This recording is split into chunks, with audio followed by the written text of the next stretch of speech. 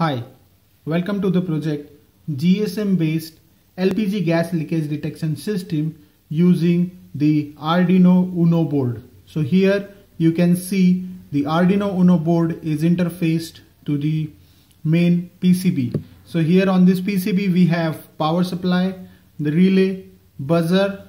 Here you can see the MAX032 which is interfaced to the GSM modem. So this is the GSM modem. This is the LPG gas sensor. So I will turn on the power supply and give you the demonstration.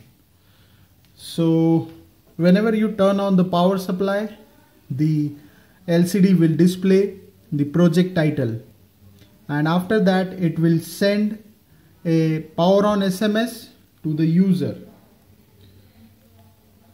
So right now the LCD displays sending SMS, that is the power on SMS. So user will just receive an SMS whenever the project is turned on.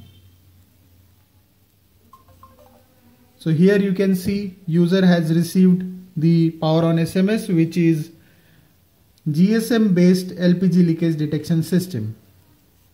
After that, the LCD display will show you the value of the sensor. So it will say reading sensor value equal to 1.6%.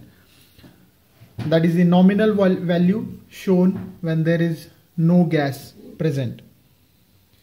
So now I will give you the demonstration of the LPG gas leakage. To give you the quick demonstration, we have used the cigarette gas lighter in this project. So you can turn on the gas lighter and blow off the flame, but keep the knob pressing and take that lighter near to the gas sensor. So this is the gas lighter. Right now I'm taking it near to the LPG sensor. You can see that the percentage is increasing slowly. So whenever the percentage crosses the limit, the buzzer is turned on. So here we have kept the threshold level as 50%.